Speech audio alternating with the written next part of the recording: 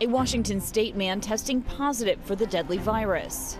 According to the CDC, the man in his 30s flew home to Seattle last Wednesday, infected but not yet symptomatic. The thing we're concerned about is the transmission from person to person to person. That's called sustained transmission. Well, again, what we know is that it's spreading. That's not really a surprise. What we don't know is a lot about this virus. We don't know its incubation period. We don't really know the route of transmission. And late today, the president signing that massive relief bill into law, the $2.2 trillion bill, the biggest ever.